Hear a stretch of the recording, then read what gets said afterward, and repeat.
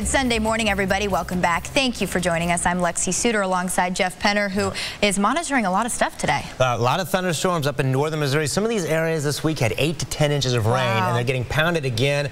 Crop damage is likely. It's just ridiculous up there. And let's take a look. Death of a person considered to be suspicious this morning. Now police are investigating. That investigation happening in the 7,000 block of Longview. That's where we find 41 Action News reporter Lisa Benson, who joins us live now. And Lisa, what do you have? We talked to Nick. All right, new this morning, crews are searching for victims after an overnight building collapse in India. The building fell, killing at least 4 people and injuring nearly a dozen. But that number could rise as people are still trapped this morning. We don't know what caused that building to collapse there.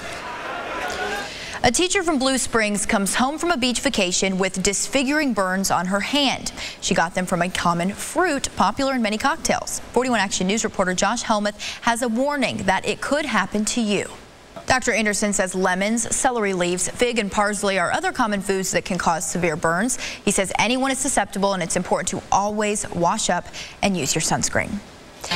John McCain has yet to respond to comments made by presidential candidate Donald Trump about McCain's military service. Get a listen to this. That's Trump speaking at a family leadership summit. This morning, there are calls from several other politicians for Trump to apologize. McCain spent 5 years as a prisoner of war in Vietnam. This morning, the criticism continues, though, with Trump tweeting just hours ago that McCain has done nothing to help veterans. We've got an update on the troubles surrounding FIFA this morning. The group's former vice president pleaded not guilty to federal racketeering and bribery charges in connection